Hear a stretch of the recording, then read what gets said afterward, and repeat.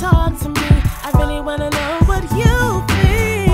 I wanna hear your truth. I wanna see what you see. Come on and talk to me. The girl Lovelyti in this green room streets. I wanna hear your truth. I wanna see what you see. Come on and talk to me. The girl Lovelyti in this green room streets.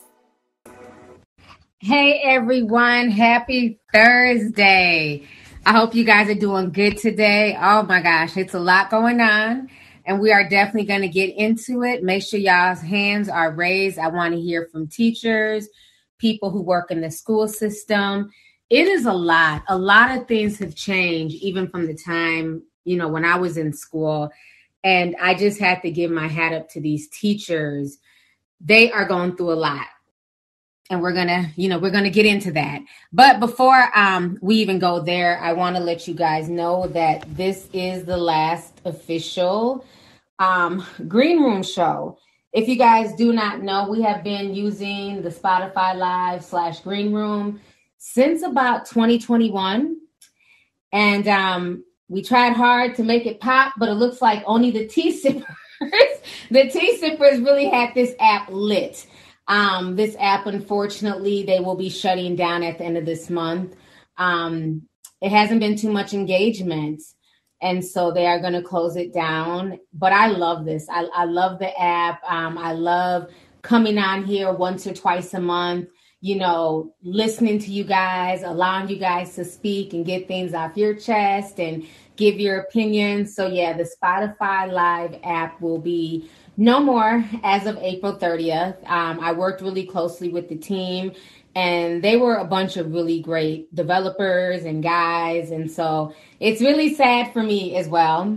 I love the Green Room song. I'm like, dang, where else can we play the song now? Because that's one of, out of all my theme songs, it's probably one of my favorite theme songs. So, yeah. Enjoy us while we have each other. Right now we have over 600 people in here. So shout out to everybody in here. I thank you guys for joining me. But yeah, it's a lot going on. I am trying to work on creating a new app to do something similar, and I will keep you guys posted. But in the meantime, we're gonna, have a good conversation and rock out like we always do on Spotify Live. And I want to thank, the guys who made this app for all their hard work, because us T-Sippers, we really enjoyed it. So if you guys do not know, there is a huge teacher shortage going on. A lot of teachers are quitting in droves. Teachers are fed up with misbehavior. As you guys know, I have family who work in the school system, and, it's been a lot. We went through a lot, these past few months. If you guys are in the Discord, you guys know what all happened. I'm not going to talk about it on here, but it was a lot of very emotional days. These kids are off the chain. It's a lot of stuff going on, and it's not just here in Minnesota. It's in Florida, LA. It's just all over the nation. So I want to go ahead and play you guys a clip real quick of a teacher in Florida talking about why he's fed up. Anything that you're not able to hear will be in the post-production, but I'm going to go ahead and play it right now for you guys. I actually got to speak with a few teachers. One of them actually decided to go on camera with me, but they all tell me this: it's one of the most difficult times in their careers. Wow, this is always a tough job. Brevard County High School teacher Dan Bennett says the word frustrated doesn't cover it. He's been a teacher for almost 30 years. These days, he says they're spending more time disciplining students than teaching them. There are just so many issues and behaviors that we're dealing with right now, and it does seem to be getting worse. The chairman of the Brevard County School Board tells me 42 teachers and 8 bus drivers have quit since school started in August because of students' misbehavior. Board members are afraid more will quit too. Get out of my face! Here is the latest example. A few weeks ago, middle school students sent us a video of a Brevard County bus driver yelling at kids while they asked her to let them off. The hysteria started when 2 kids began misbehaving. Brevard County Sheriff Wayne Ivey promises to get tough on students who get out of hand. If you're a little snot that's coming to our classes to be disruptive, you might want to find someplace else to go to school, because we're going to be your worst nightmare starting right now. Parent and child psychologist Christy Salinas says some students need better resources at school, and she believes bad behavior issues may start at home. How many have an individualized education plan in place or have been identified for, trauma issues and are getting access to school counseling? We need to ask questions like why. At this point, people are looking for answers, and we don't have them yet from the district. All right. So you guys just heard a snippet of that clip. On top of that, you guys know we posted video that's literally gone viral on my Instagram page of teachers and students fighting. I believe it was a month ago, we had a young lady fight her teacher, and she literally broke the teacher's leg. Very disturbing video, and I'll put that in post-production. On top of that, yesterday, there was another fight that went viral. I posted on Discord and on Instagram. I'm sure many of you guys saw it. There was a substitute teacher. She took one of the students' phones, and the little girl got upset. She wanted her phone back. She took a swipe at the teacher, and the teacher instantly just started fighting her. They were bombing. All of a sudden, they fall on the ground, and all you see is two giant rump roasts, okay? All you see is the teacher's ass cheeks, okay, hanging out of her damn skirt. And I'm like, there's so much going on here. First of all, teacher, where are your panties? Let's start there. Second of all, how did it even get to the point where you have teachers and students rolling around on the ground? Like, I don't understand it because, again, I come from a day and age where there was a certain level of respect when you saw a teacher or even an elder. You know what I'm saying? There was no room to even get smart with your teacher. Even if you were having a bad day, you knew how far you could take it. And from what I'm hearing in the schools, it's crazy. You can tell some of these kids good morning, they will cuss you out, call you out your name. And as a teacher, you're supposed to just take it. And at the end of the day, we're all human beings. And I remember when we were growing up, I think one of the issues too, from talking to family members of mine in the school system, is that there's no more consequences for a lot of these kids. And you have a lot of these kids who are professional disruptors. They love drama. They love chaos.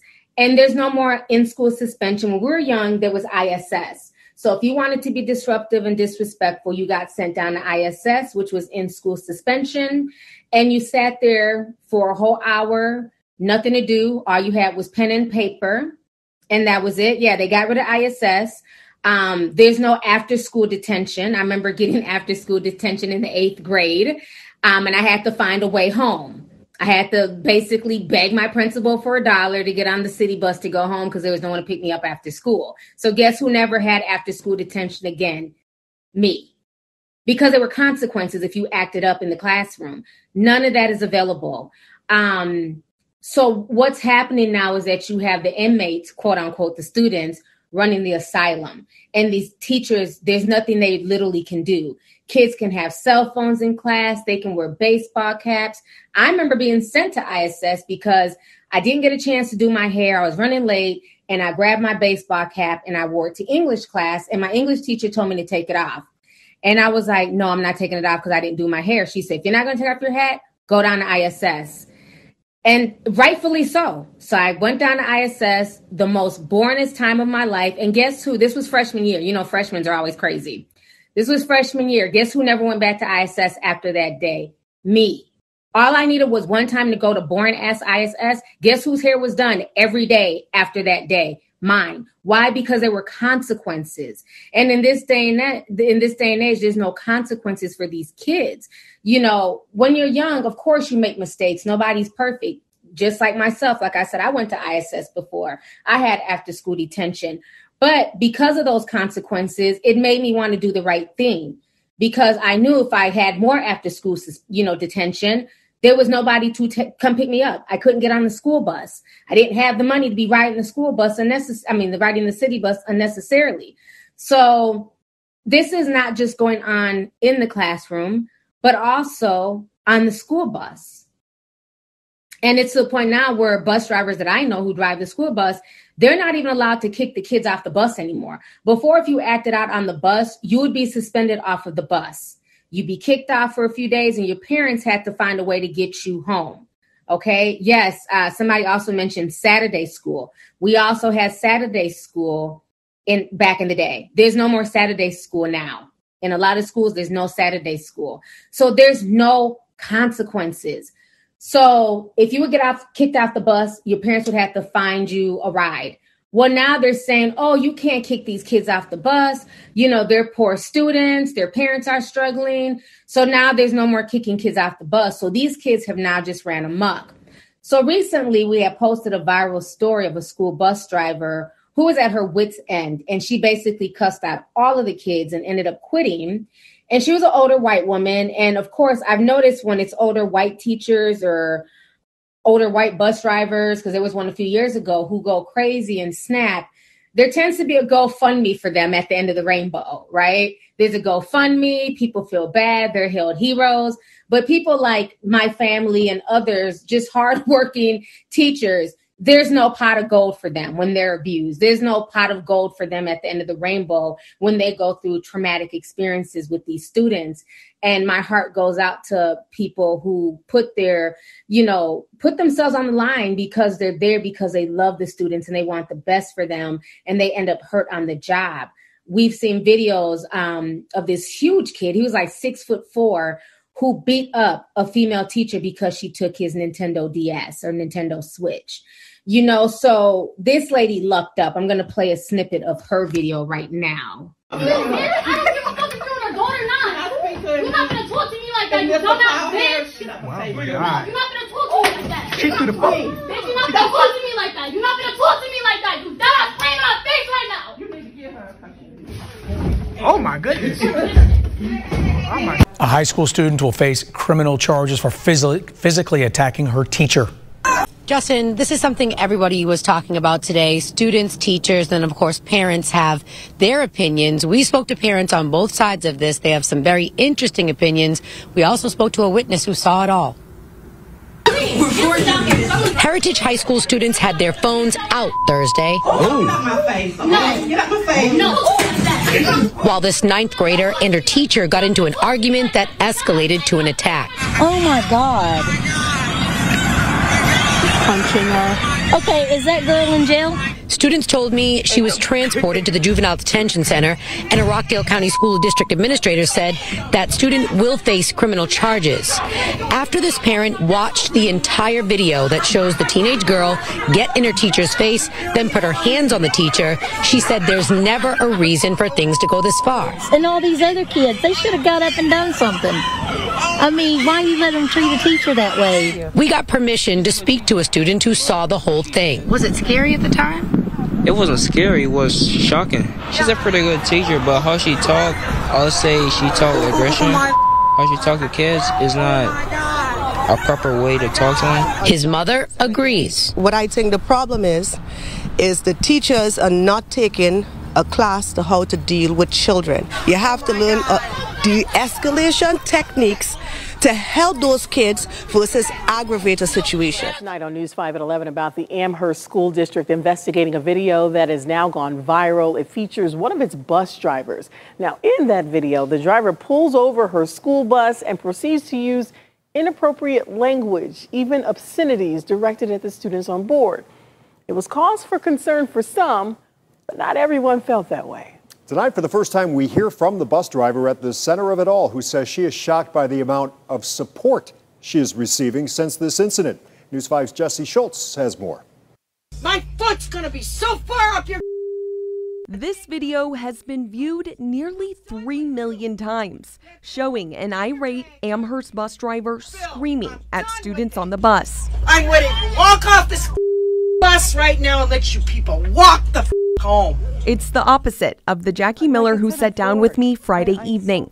It is out of character for me. She's been a bus driver for 15 years, the last 2 with Amherst Schools, and says she loved her job and her kids. They were so much fun. I got to spend just a few minutes every day with them, but I was lucky because I had great kids. Excuse me, what did I just tell you? But claims what you saw on that video was the culmination of a year's worth of frustration. Frustration, she says, she asked school administrators to address. my requests for help were ignored. Miller says it all stems from a small group of junior high students who consistently bullied other students, were disruptive and distractive. And Wednesday, she snapped. This was my breaking point. The video blew up. Some parents were appalled by Miller's actions, calling her unprofessional and out of pocket. When you threaten physical violence against children, you lose all of what you were going to say. Miller resigned that night, suspecting she would be fired. It was definitely the right call on getting rid of the bus driver. But what she never expected, the majority of parents and strangers who supported her. Hashtag Team Bus Driver. People like Jackie Adkins. People have bad days. I've had bad days. And I think that's what everybody felt in that moment when they saw that, is that they felt for her. Who is the owner of Mistake on the Lake Apparel and who made part of Miller's rant into a shirt. She's going to get around $5 a t-shirt. And people like Jeff Grob. I just thought, man, we got to help her because I'm sure there's more to this story. Who started a GoFundMe page for Miller's retirement fund. The page has surpassed $15,000 in less than a day. There needs to be more ability for these drivers to discipline the kids so that it doesn't escalate to this level in the future. Miller says she apologizes for her actions, but does not regret them and hopes her breaking point is a turning point for school districts. Parents, teachers, administration, they must step up and support bus drivers. Reporting for News 5, I'm Jessie Schultz. Such a response to that. All right, so y'all just heard a snippet of that video. So as you notice, these kids are getting younger and younger. A lot of people think that it's just the high school kids. Oh, I have friends who work in junior high. And these damn 6th, 7th, and 8th graders are off the chain. Okay, so she snapped, and a lot of people on social media really supported her. I think she got like $36,000 on GoFundMe. You know, and she lucked up because a lot of people, a lot of teachers, especially teachers of color, they don't get that pot of gold at the end of the rainbow. You know, so the disrespect is happening in the classrooms, on the buses, just overall. Yo, what's up? Baby, let's go. Hey, Tea Sippers. To listen to the rest of this podcast, please go to Apple Podcasts, Spotify, Google Play, Stitcher, TuneIn, or AnchorFM.com, which is a free podcasting site. Thank you guys so much for the support, and stay tuned for the next video.